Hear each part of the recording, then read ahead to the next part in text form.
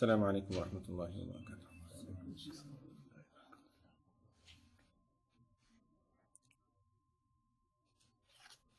بسم الله الرحمن الرحيم. الحمد لله رب العالمين، والصلاة والسلام على أشرف الأنبياء والمرسلين سيدنا ونبينا محمد وعلى آله وأصحابه وأزواجه ومن تبعهم بإحسان إلى يوم الدين. قال الله تعالى: يا بني آدم قد أنزلنا عليكم لباسا يواري سوآتكم وريشا ولباس التقوى ذلك خير.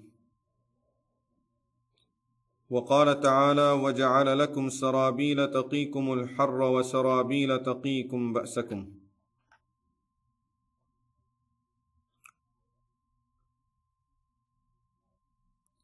As I mentioned last week, this book is Riyadh-us-Saliheen,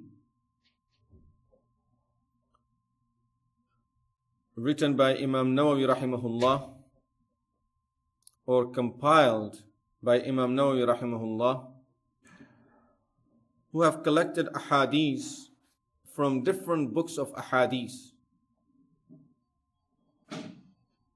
to give us some understanding of our day-to-day life. How should we be performing different things in accordance with the deen of Allah subhanahu wa ta'ala and according to the instructions received by Rasulullah, from Rasulullah sallallahu alayhi wa sallam.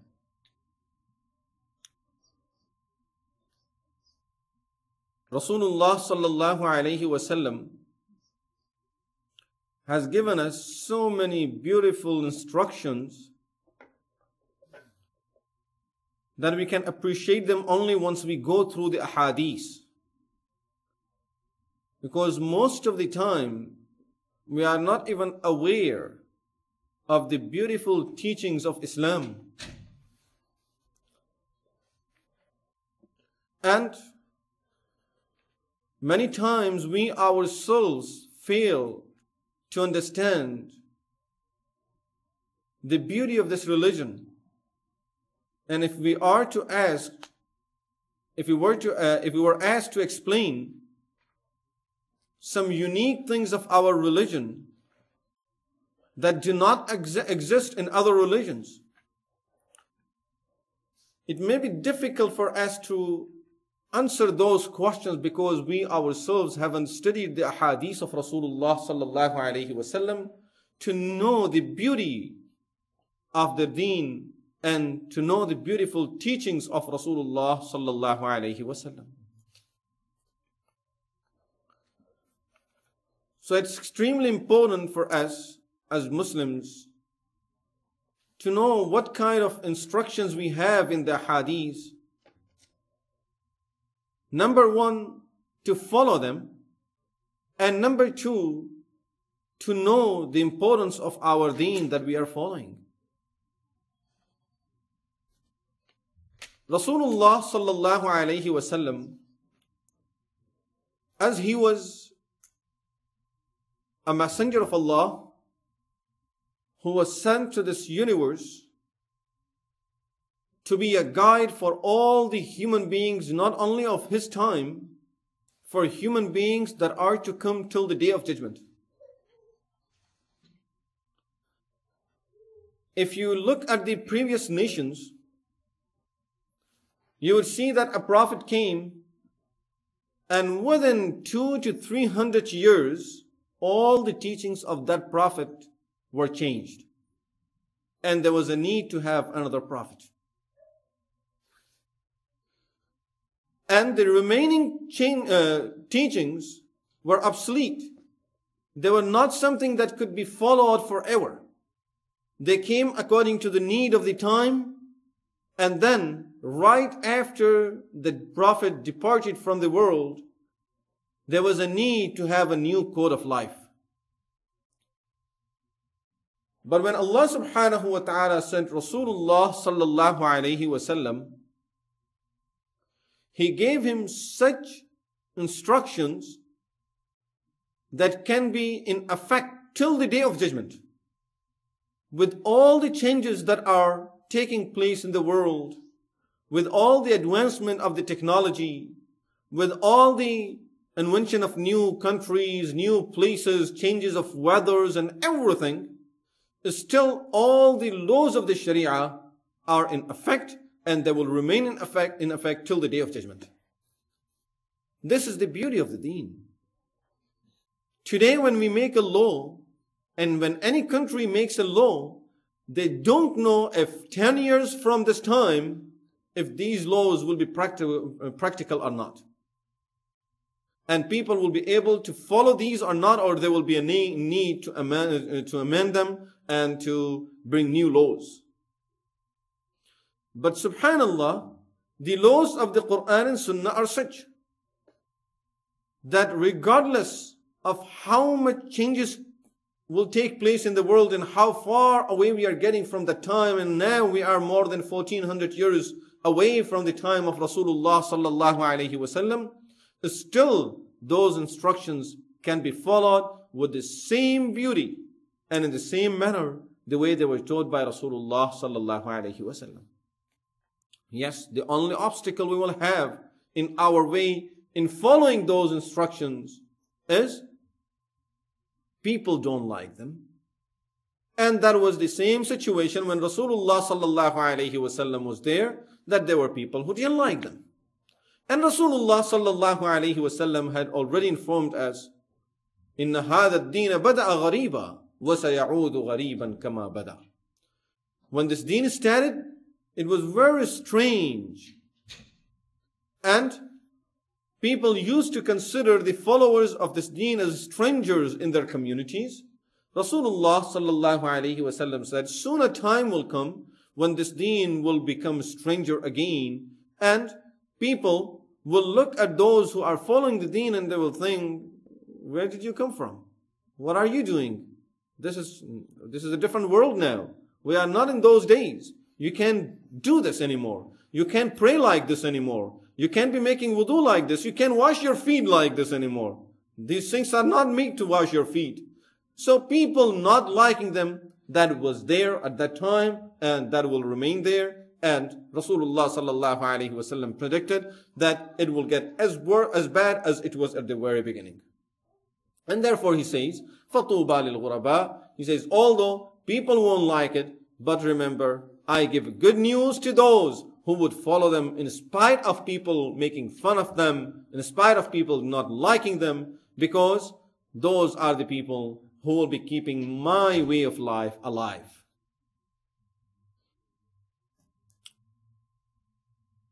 So Rasulullah sallallahu alaihi wasallam, as he gave us these laws that can be followed till the day of judgment, at the same time he gave us instructions about each and everything that we have to face in our life. This deen is complete and comprehensive. Did not leave anything without answering the questions about it and without giving us instructions about that field. This is the beauty of this deen. As the followers of any religion, what does your religion say about backbiting? It will be difficult to find instructions about that. What does your religion say about codes of dress? It will be difficult to find answers to these questions. What does your religion say about using the bathroom and instructions? It will be difficult to get answers to these questions. Although these are the things that we face in our day-to-day life, and every day we have to perform them. Every day people are using the bathroom. Every day people are eating. Every day people are putting some dress on and taking some off. And every day people sleep, and every day they wake up. Every day they leave home, they enter home. These are the things that we face in our day-to-day life. And not having instructions about these will simply means that most of the part of our life is not deen. It's only when you go into the mosque and you perform the prayer, or you spread your musalla and you perform the prayer for 5 minutes, that was ibadah, that was deen, and the rest of it you have nothing to do with God. But that's unacceptable. For a believer who's trying to please God, it's unacceptable that either he is going to leave his work, he's not going to sleep, he doesn't want to eat, he doesn't want to spend time in the bathroom because he wants to please God, therefore he's going to be just doing prayers. He's not going to do anything else because that's the only way he's going to be pleasing God, because that's the only instructions he has from the religion. But we can't do that. We have needs, we have necessities in our life. And we have to fulfill them. We have to go to work. We have to eat. We have to drink. We have to sleep. We have to rest. We have to deal with our families. We have to deal with our children. We have to spend time with them. And spending all of that time and doing all of these things, if these things are not part of religion, and these things are just part of day-to-day life, has nothing to do with deen, with our relationship with God, then simply means for all of that time we are broke off from God, we are broke off from religion, and the very limited time that we spend of a day, that's the only time that we are spending for the sake of God. And for those who would like to be virtuous, it's unacceptable. So either they're going to leave everything and just do that, just like there are people in the previous religions who, when they didn't find instructions from deen that will give them detailed instructions about all of these ways of life, they went out in the jungles, meditating, doing nothing else. They broke up from their families, from their relatives, from the town, from the neighborhood, from everyone else, because they thought that's the only way of pleasing God, that you just be by yourself in the jungle and just keep on offering as much worship as you can. And the time that you are off that prayer rug, and the time you are not doing that prayer, and you are not meditating, you are not doing one of those services, you are eating, you're drinking, you're doing something else, that time is being wasted. But the beauty of this deen is that each and everything became a worship. If we do it according to the instructions received from Rasulullah sallallahu alaihi wasallam, each and everything becomes worship in our deen. So now when the person is eating, he's not wasting time. And he is not disconnected from Allah subhanahu wa ta'ala. And it's not that now as long as he's eating, he has nothing to do with the religion and with the pleasure of God. No. Even the time that is spending eating, the whole time becomes ibadah. The time that he's sleeping, that whole time can become ibadah. The time that he's in the bathroom, even for that he can get reward. The time that he's spending with his family and enjoying. He's not doing for any other purpose. He likes to enjoy. But if he does it according to the instructions received from Rasulullah sallallahu alaihi wasallam, even that time will become ibadah and will become rewarding. This is the beauty of it. And this is why we need to learn these instructions about our deen. So number one here, we need to remember sometime when you talk about these things and you tell people that our deen is very complete, comprehensive deen that talks about all aspects of the life and everything that you have to go through and you deal with in your life, this religion will talk about. So that deen is very restrictive. And then I will have restrictions in everything. But this is not a fact. This is not true, because deen is giving us instructions, but these instructions are not difficult to follow. Very easy instructions. Now, just as an example, as we have the sunnah way of eating, and then starting the meal on the name of Allah, ending it with the name of Allah, if any of us would eat otherwise and in a different way, and then would try to eat according to the sunnah of Rasulullah sallallahu alaihi wasallam, is there anyone who would say, because of eating according to the sunnah, I'm going through a lot of difficulties. I cannot digest the food. I cannot eat. I'm not able to eat properly. I cannot eat all kind of nice food. No, these restrictions are not there. I mean, it's not difficulty. And the reward for that is, Rasulullah sallallahu alayhi wasallam says in the hadith, a person who starts his meal with the name of Allah, ends it with thanking Allah subhanahu wa ta'ala, all of his sins will be forgiven. All of the sins are forgiven by what? By eating food? He didn't perform salah. He didn't recite Quran. It's not that he woke up in the middle of the night and he's struggling. No. He was eating some food that he liked to eat. But he ate it according to those instructions. The reward is all the sins are being forgiven. So this is the beauty of it. So I was saying, it's not restrictive. Makes it easy for us. And why does Islam talk about all of these rules and all of these different laws of our life?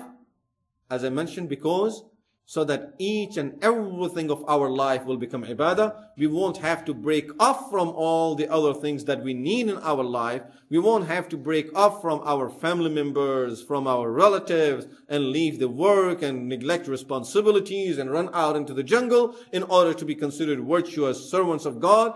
We can do everything at the same time, and the whole life is ibadah. Although we are working for ourselves, we are going to work to earn for our own earnings and trying to make our living, all of this will become ibadah.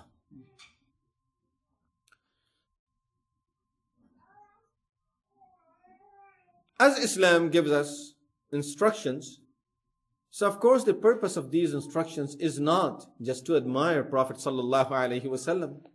He doesn't need our admiration. He's already been admired by Allah subhanahu wa ta'ala in his book. So he doesn't need it from us. And he's not going to get any higher by us admiring him. It's really Allah's blessing that he would allow us to even take the name of the Prophet sallallahu alaihi wasallam with respect. So these instructions are very important to understand and to follow. And we will learn these instructions from the ahadith of Rasulullah sallallahu alayhi wasallam. This is why Imam Nawawi rahmatullahi alayhi have compiled this book Riyadh-us-Saliheen, where he brings different chapters and he keeps on and he collects different ahadith, few ahadith. He doesn't go into too much detail, some ahadith in each chapter, so that we can understand the values of the deen and the sunnahs of Rasulullah sallallahu alaihi wasallam. This chapter over here that we are about to start today is about dress.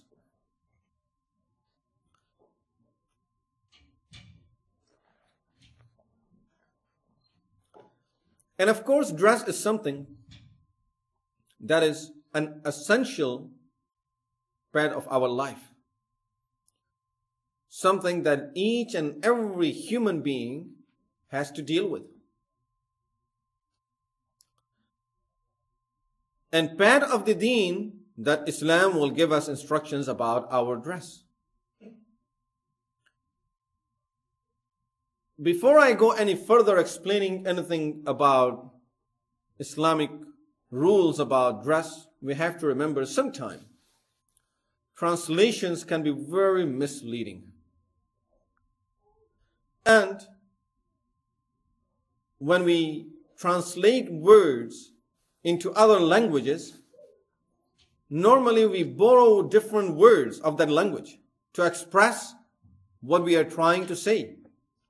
And not necessarily that this word will refer to the same thing as it refers to in the original language. For example, the word salah.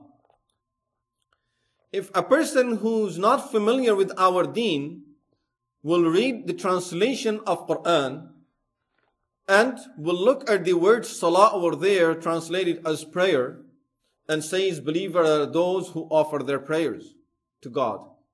So he says, I pray to God also.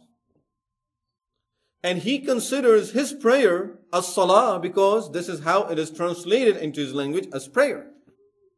We know the word salah in deen is referred to a special way of offering a prayer that has wudu before it, facing the qibla, proper dress, and then studying it with takbir, reciting Sana, Surah Fatiha and Surah, Ruku', Sujood. All of these are requirements. But that person will never be able to understand this point just by looking at the translation. So translation, as good as it might be, many times it becomes a leading point. And one of the main reasons a lot of people are misled of many nations is really translation. Translation sometimes becomes one of the worst factor in a person getting away from the right track and the right understanding of something. And this is a fact with not only religious books, it's a fact with any kind of science and any kind of books. When you translate a book from one language to another language, and a person who would just read the translation will not know what does it stand for and the terms, what they mean and what they refer to, he will be totally misled in that field, no matter what field that might be. And as I gave the example of Salah, can be very well understood that a person who would read the translation of Quran and he goes through the word Salah, he can be very easily misled that Salah means a prayer, and prayer, I'm offering a prayer too. And he can keep on arguing with us that your book says if you offer the prayer, you are considered a true believer. And I'm offering my prayer, so I'm a true believer according to your book. Now, no matter how much you would try to make him understand that no, this is not what Salah means, if he depends on translations, then he is misled. And similarly, we go through this a lot of time, and we find a lot of these examples in the collection of Quran and Hadith, that words are translated into different languages, and because of the translation, people are misunderstanding the concept of the religion about that topic. At the end we'll have questions. And one of them, as related to our topic, is the word dress. Dress, as soon as you talk about a dress, when sisters will talk about, I'm looking for a dress, they have a specific picture of a dress. As soon as they use this word, they have a specific picture that, okay, this is a dress for a woman. Thing that they have been seeing in the stores called dress. This is a complete dress. And it may even be half naked. Still is a dress. Same thing for men. When we talk about dress, when it's translated, you have a special picture of that dress. When you go to the department store and you tell them, I'm looking for a complete dress, he would show you a dress. So when we translate this word as a dress, I don't want anyone to picture these dresses. Although I'm not saying these are haram, because we can make one rule. Inshallah, we'll talk in detail about these rules that will give us a good understanding of rule about clothing in Islam. And clothing might be a different word to use than a dress. But of course, for a complete suit, you might have to use the word suit or dress. And both of them have a specific picture in our mind that go with it. But I don't want anyone to think that this is what we are referring to. Another beautiful example in our field that we'll be facing with in these hadiths as we go to the hadiths will be the word shirt. As soon as we say a shirt, we have a specific meaning and dress or a picture behind it that goes with that word. But the picture in the hadith of the word shirt, because it's used qamis, and qamis will be translated only as shirt because we don't have a better word to translate it. So now right away the picture of our shirt that we call shirt in this language will come in mind, but we should not be attaching these pictures to these translations of the hadith. This is something that we have to keep clear. Because these words can be misleading sometimes. We might use Prophet ﷺ wore a white shirt, and here right there we have a picture of ourselves putting this shirt on and thinking this is the type of shirt that was. We will talk inshallah what type of shirt and what type of dress or clothing that he used to wear. But this was just a point for us to remember about the translation of the wordings. And inshallah, I'll keep on explaining as the words will come. We will explain what does it refers to in the language. When it comes to clothing and dresses, a lot of people think Islam has nothing to do with what we wear. You can wear anything. That has nothing to do with religion. That's part of your culture.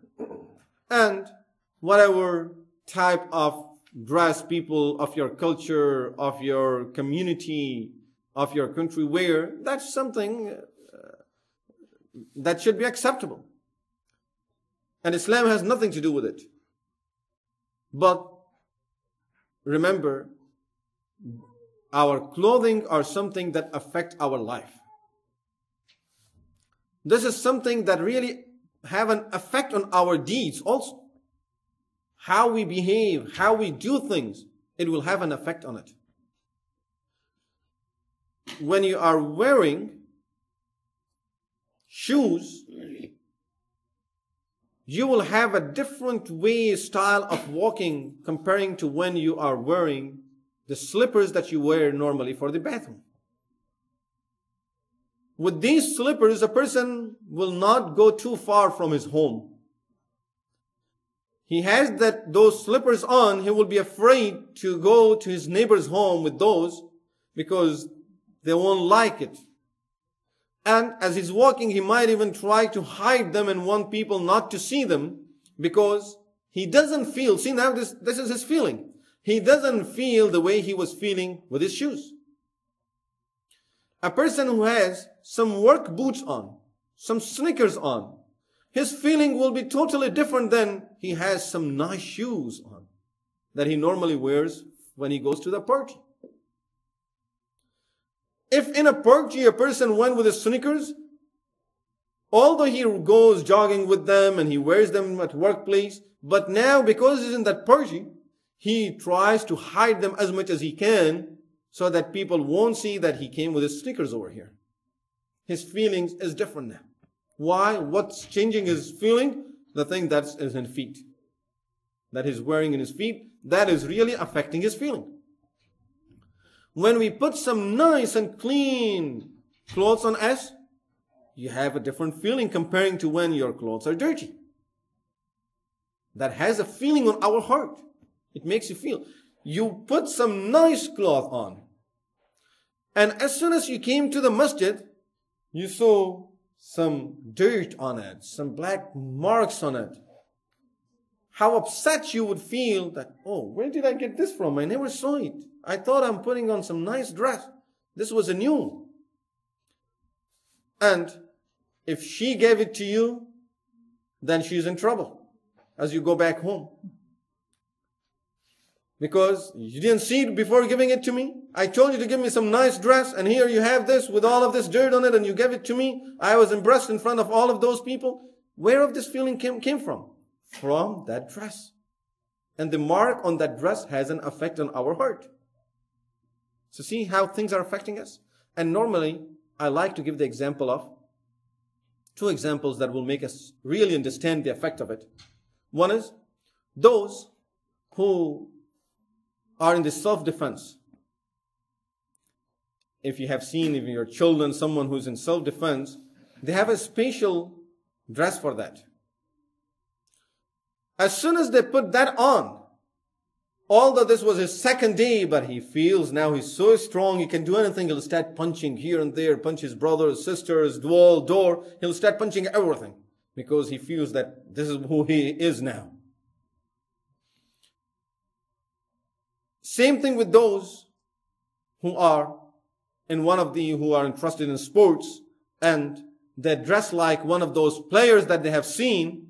As soon as he would put his dress on that is for playing, as soon as he will put on, he wants to bounce the ball, he wants to keep on playing with the ball, do something and keep on jumping around. He takes that dress off, you put some different cloth on him, give him a different type of dress, he's changed. A second example that will make us understand the effect of the dress on ourselves is, I don't know how many of us, and I'm sure many of us may have experienced this. Sometimes you find a mask, and here you think, let me scare someone with it. It was a scary mask. You put it on your face. And as soon as you put the mask on your face, what is it the next thing that you do? You'll go out and hide away behind something, behind a wall, behind a door, and your children around, you go, boo, start making some noise. Why is this person trying to do all of this now? He feels by putting this mask, I became scary. And I can scare children. I can scare people. And that noise that he's making, he would never make that noise otherwise if that mask wasn't there on his face. As soon as the mask came on his face, that the effect of it is that he feels, for example, the mask was like a jinn, like a dog, like something, and he will start making the noise of that thing like what he feels that he looks like. What had that effect on him? What made this person sometimes will start barking like a dog? Sometimes you hide behind a wall and you start barking. What makes the person do that? He felt now he is resembling the dog. He's sitting like that, he's hiding, and he's really pretending to be a dog, so he will bark like a dog. This is the effect of the situation he has put himself in. And if it is a mask, then this is the effect of that mask that is on his face. So this is the effect of our dress. This is the effect of what we have on us and how we look like. If it is such a great effect, Islam is not going to just let us go without giving us some proper instructions about it, because it will affect us. And these effects are not minor. These are major effects on our life.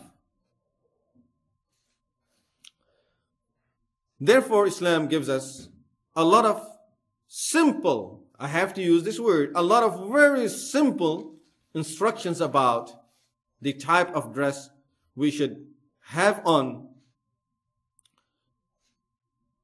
Once Sayyidina Umar bin Khattab radiyallahu anhu he got a gift, a very nice pair of clothes. As soon as he put it on, he went to the masjid. After Salah, he rushed home and he took it off, saying to his family that I was feeling arrogant as I had this on me. I had the feeling of arrogance in my heart, and I could feel it in my heart as I had it on me. Therefore, I have to take it off. Where did that feeling come from? Here Umar radiyallahu anhu is saying, from the clothes that he had on. Some people will in return tell us, my heart is clean. What does this cloth have to do with my deen, with my iman? My heart is clean. Remember, if you have a fruit and you see the skin of the fruit has some dots on it, you don't buy the fruit. Why? Do you normally eat the skin? No. Normally we peel it off. But why we won't buy that fruit? Because we know the dots on the skin is because it's rotten from inside. So the effect of inside is shown on the outside. Now, no matter how much that store owner and the salesman over there will tell us that don't worry about it, these dots are just on the skin, you peel it off and eat it. You'll say, no, I don't like it. Because I know it comes from inside. These dots on the skin are from inside. So remember, the effect of inside shows on the outer body of a human being is not that we can do something on the outer body with our different parts of the body. I'm doing something with my hands and hurting people, and I can tell people that my heart is very peaceful and I love people in my heart. No. Whatever I'm doing with my hands, with my feet, with my tongue, it's really the effect of what's in my heart. Whether I agree to it or I don't, this is effect. So we cannot neglect The outer saying that my inner path of Iman in my heart is clean and is pure, therefore I don't have to worry about how I dress, how I act, how I behave. All of these things are only some signs of what is inside. Talking about some rules about dress before we go into the hadith so we can understand these rules. The first thing that Allah subhanahu wa ta'ala tells us about the dress is, Ya Bani Adam, O children of Adam. This is in Surah A'raf, ayah number 26. Allah subhanahu wa ta'ala says, Ya Bani Adam, qad anzalna alaykum libasan yuwari sawatikum. O children of Adam, we have sent a type of clothing on you that will cover your shame, will cover the concealable parts of your body. So this is the first thing we have to know about the code of dress in Islam. This is the first rule, and that is, it has to be a type of clothing that will cover the body and at least the part that is satar. And what is satar? For a man, from navel to knee is satar. For a woman, for the women, the satar is from the whole body, excluding the face and the hands. And according to some narrations, the feet are also excluded. Remember, we are not talking about hijab, we are just talking about satar. So, for a woman, her satar is the whole body, excluding face, hand, and feet. In other words, when she is dressing, the dress has to be such a way that when she goes in front of other people, in front of other ladies, the other parts of the body should be covered. Dress has to be such that it covers the satar. This is the first rule of the Sharia about dress. And the first effect of disobeying Allah subhanahu wa ta'ala. From Quran al-Kareem, we learn is, as soon as the person starts disobeying Allah subhanahu wa ta'ala, the first effect of that on person's life is that this person's dress changes. This person will become shameless. This person will start showing off the parts of the body that are concealable according to the Sharia of Islam. Where do we learn this from? Allah subhanahu wa ta'ala in many ayahs of Al-Quran al-Kareem, in many places in Quran al-Kareem, talks about the story of Sayyidina Adam alayhi salatu wassalam. And he tells us, Shaitan went to them. وَقَاسَمَهُمَا إِنِّي لَكُمَا لَمِنَ النَّاصِحِينَ. He took oath before Adam and Hawa alayhim as-salam that I'm very faithful and well-wisher for you people. I'm not trying to mislead you. Who is that? Shaitan taking oath. I'm not trying to mislead you. I'm only trying to tell you something that will benefit you. And he made them eat from the tree. We all read Quran, and at least I'm sure we know this story of Sayyidina Adam alayhi salatu wassalam. What was the first effect of eating from that tree? What is it that Allah subhanahu wa ta'ala says in Quran al-Kareem? فَأَكَلَا مِنْهَا. They ate from the tree. فَبَدَتْ لَهُمَا سَوْآتُهُمَا. Right away, that dress of the Jannah was taken off from them. وَطَفِقَا يَخْصِفَانِ عَلَيْهِمَا مِنْ وَرَقِ الْجَنَّةِ. And right away, they had to find leaves of the trees to cover up their bodies. That was the effect of the sin. The effect of the sin is that the person becomes shameless. And this satar starts getting opened up in public. They start opening up their satar in public. All of this is not just because the person is not willing to dress properly according to the code of the Sharia. It's because that person is committing other sins. Allah subhanahu wa ta'ala has taken that dress, the proper dress away from this person and does not want to cover his satr properly. And therefore, covering up the satr and keeping it covered so no one will see the satr, it's one of the fara'id of Islam, just like salah, like zakah, like anything else. This is one of the fara'id of Islam. This is not optional. And is as important faridah as any other fara'id of Islam that we normally try to learn and practice, because our other ibadas, including our salah, will not be accepted if the satr is not covered properly. A woman is performing the salah and her hair are showing. What do we find in the hadith about it? The satr, that it was part of the satr for her to cover it, is not covered, is not concealed, it's open.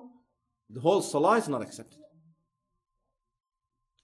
So, that is the effect of this dress, of the not covering the satr, that even the ibadah starts getting rejected. Rasulullah sallallahu alayhi wasallam, he was so careful about this, and he gave a lot of instructions about it. And in one of his ahadith he said, before the day of judgment, as sins will be performed openly in this ummah, there will be nisa'un kasiyatun ariyat. There will be women in this ummah who will be dressed, but at the same time they are naked. They are dressed, but they are naked. These are the wordings of Rasulullah sallallahu alaihi wasallam. Kasiyatun ariyatun. Dressed but naked. Mumilatun ma'ilatun. They will be attractive and they will be getting attracted to others. La yadkhulna al-jannata wa la yajidna rihaha. They will never enter the Jannah. They will never even be able to smell the fragrance of the Jannah. And Rasulullah sallallahu alayhi wa sallam tells us, وَإِنَّ رِيحَهَا لَيُوجَدُ مِن مَسِيرَةِ كَذَا وَكَذَا. The fragrance of the Jannah can be smelled from a distance of 500 years from the Jannah. But they won't even be able to get that close to the Jannah. They will be kept far away from it. What is this? This is dress. This is the importance of proper clothing in Sharia. This is what he's talking about. And this hadith is in Sahih Muslim, one of the most authentic book of hadith. And what does it mean when Rasulullah sallallahu alaihi wasallam tells us that they will be dressed but they are naked? Either their dress is so short that instead of being a mean to cover the body and to cover the beauty, it's even becoming more attractive. Or the type of dress that they wear in public, it's all covering the body, but it's so attractive that even if a person was not to look at this individual, but because of the dress, everyone is looking at her. And it can also refer to dress being so thin that you can see through, or being so tight that the shape of the body can be seen. So here we learn these rules that satr, covering the satr, means not only having a garment on top of it, it has to be a type of garment that will conceal it, that will cover it up properly, at the same time is not so thin that you can see through it, otherwise it defeats the purpose. At the same time, it shouldn't be so attractive that everyone starts looking at this individual just because of that dress. Yes, nice and decent, as inshallah I'll talk about it. Nice and decent dress is required and is good. And the number four thing is, it shouldn't be so tight on the body that you can see the shape of the body. Because if it is like that, it's not considered a dress that is covering the body, and is not considered, this person is not considered as an individual who is covering the satr according to the laws of the Sharia of Islam. So to cover our satr, it has to be loose, it has to be covering the full satar, and at the same time it has to be in such a way that you cannot see through it and you cannot see the shape of the body.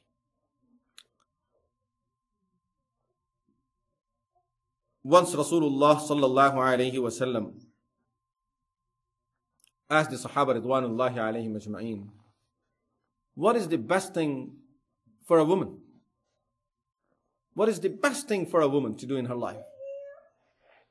Sahaba Ridwanullahi alayhim ajma'een remained quiet, didn't know what to answer. Ali radiyallahu anhu was in that gathering.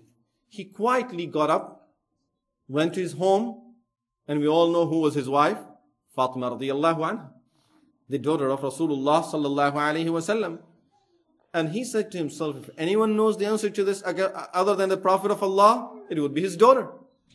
So he went to her and asked her the same question. She gave him the answer.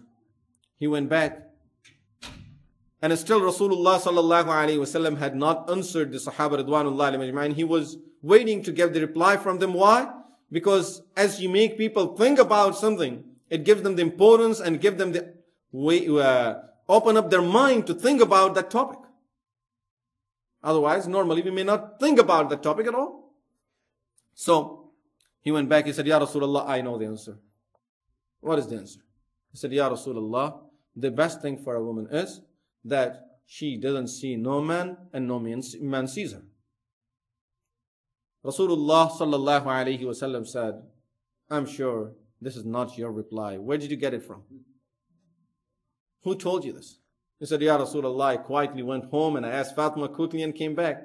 He said, yes, she is the only person who can answer this other than me. Because Fatima bud'atun minni, she is part of my blood and flesh. And she's the one who would have that understanding. So, this is, again, we are talking about proper clothing in Sharia and the importance of proper clothing in Sharia. One more thing that we need to remember, when our clothing are not proper. And what is proper clothing? You may have some guesses in your mind at this time, but I haven't talked about it yet. Except for one rule about it, and that is about covering the satar, and we mentioned 3 things about how it should cover the satar.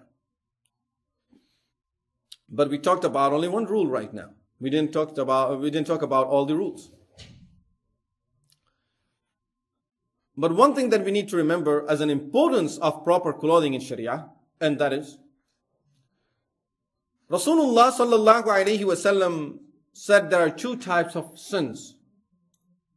One are those that a person commits it, but he commits those sins secretly, tries to hide them from people. He doesn't want people to know about them.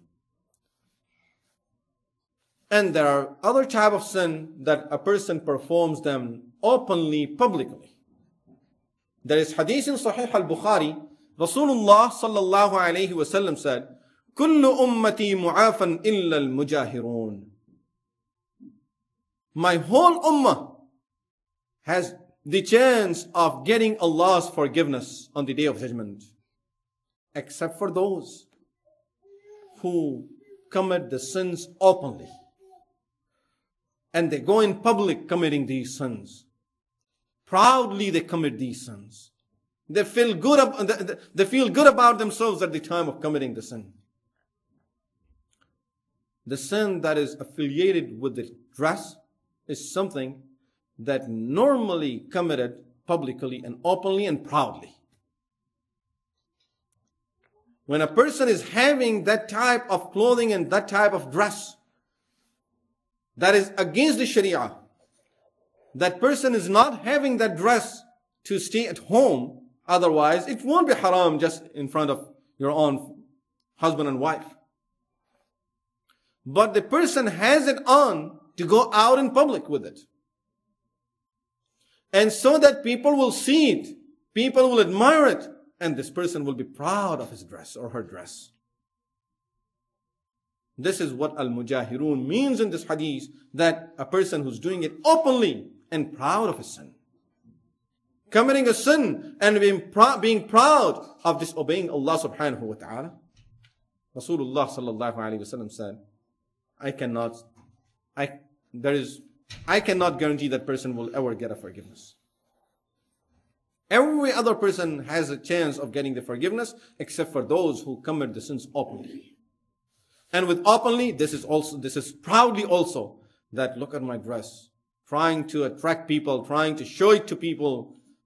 So this is something very dangerous and something that God forbid, can be a cause of being too far away from the Jannah and from the pleasure of Allah subhanahu wa ta'ala. One of the worst things that brings the la'na and the curse of Allah subhanahu wa ta'ala is when a person starts committing sins openly and is proud of his or her sins. That really totally destroys the person, brings total destruction. And always la'na is descending on that person. Imagine a house where the la'na of Allah is coming all the time. What do we expect from our children to get? If this is what parents are bringing home, what children are going to get? And if children are bringing that thing, of course everyone is being affected. So it's something, here we can understand how important this code of life is in our life. And how important it is to follow the proper rules of Sharia about our clothing and about the proper dress in Sharia. As we talked about, a dress that should be covering the body and at the same time is not very tight to show the shape of the body. So as we are talking about it, we have to be considerate of the type of clothing that we wear, especially I'm talking about men, because many times we end up wearing a type of pants that are very tight. And as soon as the person goes into the sujood, you can see the full shape of the body. Of course, it falls under the same rules and under the same instructions. Wearing the pant itself is not haram, but it has to be something that goes in accordance with the laws of the Sharia, that it doesn't get so tight. And in no position of salah, in no position of the person's day-to-day life, that it will be so tight on the body that will show the full shape of the body. Because that's the pad of the satar, from navel to knee for men. And if that shape, that pad of the body, the shape of it is shown and it can be seen, number one, the salah is not done. Number two, that dress is not in accordance with the Sharia of Islam. So this is something that we have to really keep in mind at the time of putting our pinks and our dresses on. The second thing that we need to know about this dress, the second rule, and this is the beauty of Islam. Allah subhanahu wa ta'ala did not make just one type of dress compulsory, that all of you wear this long thobe, and whatever we may call it. And every Muslim has to wear this. This is the rahmah of Allah, as I said.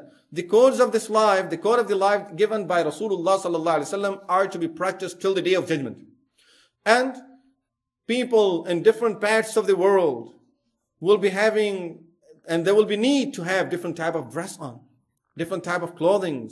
We'll have to put sweaters on, we have to put jackets on, we have to wear our coats, we have to wear different type of clothes for working, for jogging, for playing.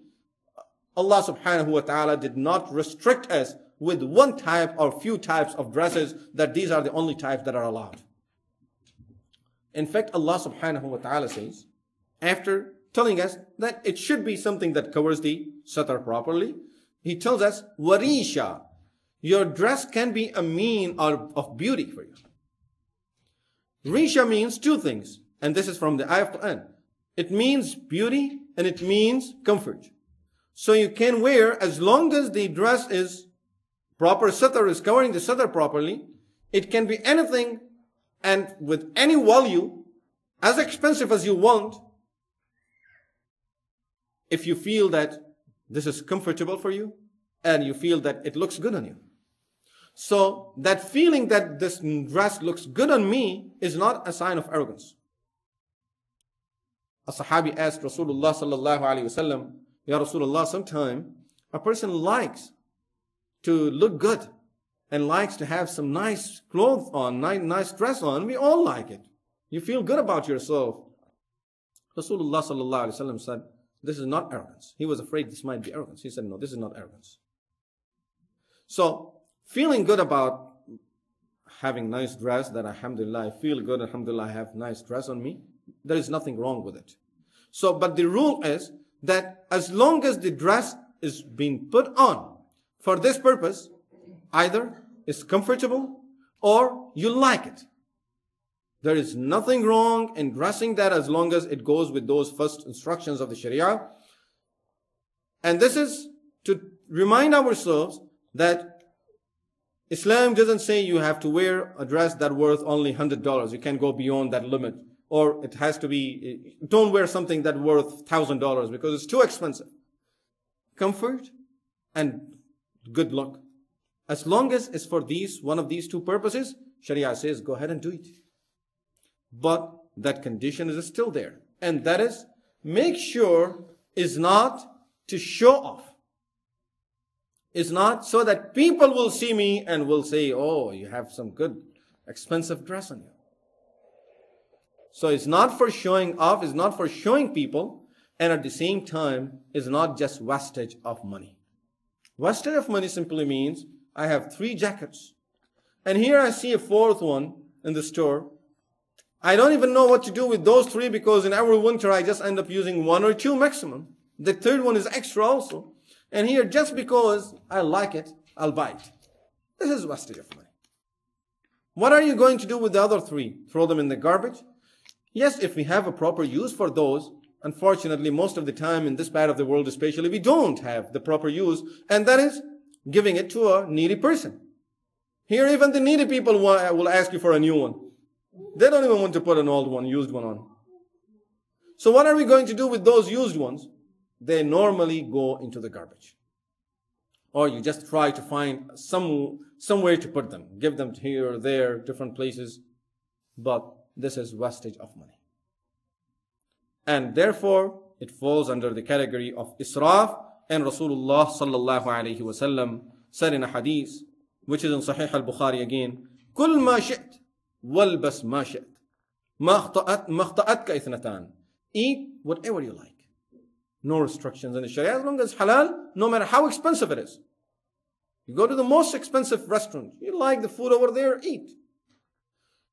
وَالْبَسْ مَا شِئْتْ, and wear, put any type of clothing that you like, no matter how expensive they are, you can use them. مَخْتَأَتْكَ إِثْنَتَانِ, as long as you save yourself from 2 things. Number 1, as-saraf, which means wasting money. That is not just, you're not buying it just because, oh, I have money, and here I like it. There is no need for it. You have something similar to it, and you're going to throw the other ones in the garbage. So this is israf. So as long as it's not wastage of money. And number 2, وَمَخْيَلَةٌ, is not for the purpose of showing off and being arrogant. So the purpose of putting it on is not for other people, it's for my own good. I like it.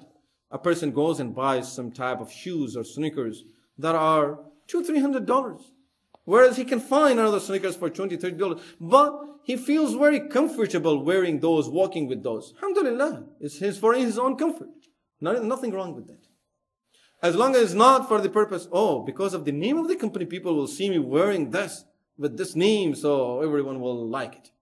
So it's for showing the people. Otherwise, people will say, no matter how expensive it is, people will not like it. It's one of those brand names, and people won't like it, and everyone will look down at me because of my shoes. That shouldn't be the purpose. So this is the second thing. Once a Sahabi came to Rasulullah sallallahu alaihi wasallam, he said, Ya Rasulullah, and he started talking to him. Rasulullah sallallahu alaihi wasallam saw that the Sahabi has some old dress on him. He asked him, are you in need of some money? He said, no, Ya Rasulullah, Allah has given me a lot. He said, Min ayyil mali a'taq Allah. What type of wealth do you have? He said, Ya Rasulullah, I have a lot of camels, I have horses, I have cattle, I have a lot. Allah blessed me with all kind of wealth. Rasulullah sallallahu alayhi wa sallam said, فَإِذَا آتَاكَ اللَّهُ مَالًا فَلْيُرَ أَثَرَ نِعْمَتِهِ عَلَيْكَ. Once Allah has blessed you with wealth, then it should be seen on you. Don't then wear something like this because it doesn't look good. So wear something that is decent, that is good. He's not asking him to buy something expensive, but at the same time, Allah has blessed you, so use it. Put it on. So look how he's balancing the two things. He didn't say to the Sahabi, oh, you're doing great, otherwise all of us will be just looking for all dresses. On the other hand, he doesn't want us to just keep on wasting money either. As far as his instruction for his wife was, he said to Aisha radiyallahu anha, Ya Aisha, لا تستجدي ثوبا حتى ترقعيه. Aisha, don't buy a new dress until you have patches on the old one. Instruction to his family. That as far as being in my home, Aisha, use it till the last minute that it can be used. And then, once you see that it no more room for patching it, and now you can do something else with it and buy another one. But this Sahabi is having some old dress. He says to him, go ahead and buy another one, because if Allah have blessed you, it should be seen. Don't show yourself being very poor, in spite of having all of that, Allah subhanahu wa ta'ala's blessings on you. So, we have to keep that balance.